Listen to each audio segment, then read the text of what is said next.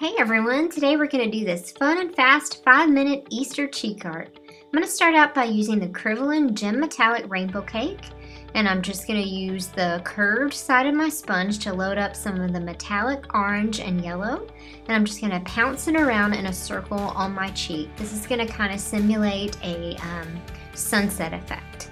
Next I'm going to use the Tag Teddy Bear 1 Stroke and my 1/4 inch angled brush.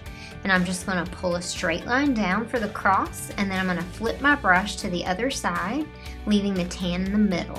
And then I'll do the same exact thing for the other part. I'm just going to do a line across and then flip my brush and use the darker brown on the bottom. Next I'm going to be using Tag Sophia's Crown 1 Stroke in that same brush. I'm mostly just loading up the purple with just a little tiny bit of the metallic gold in there.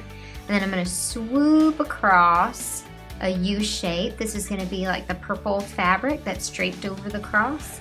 And then I'll come down and make the fabric coming down behind the cross on both sides, coming down to a point.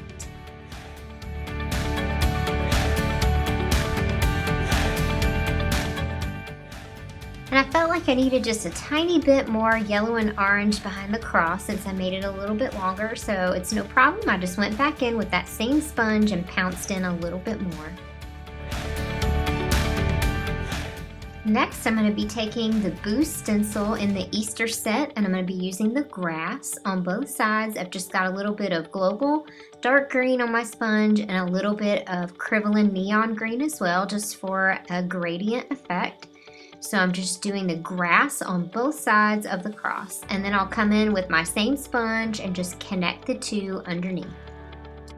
Next, using a number 1 liner brush and some Global Strong Black, I'm just going to come in and outline the entire cross shape. I'm making sure to avoid the fabric sections. I'm going to come back in and outline those with some darker purple.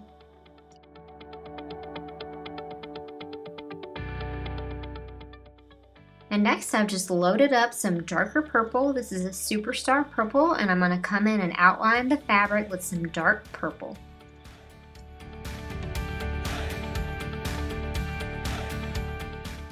And for some extra dimension, I'm just going to go in with some Wolf White on a number 1 liner brush again and make little highlights throughout the design. And that's pretty much it. This is a super fast and super simple Easter cheek art that you can do for any event. I hope you guys like this. Thank you so much for watching.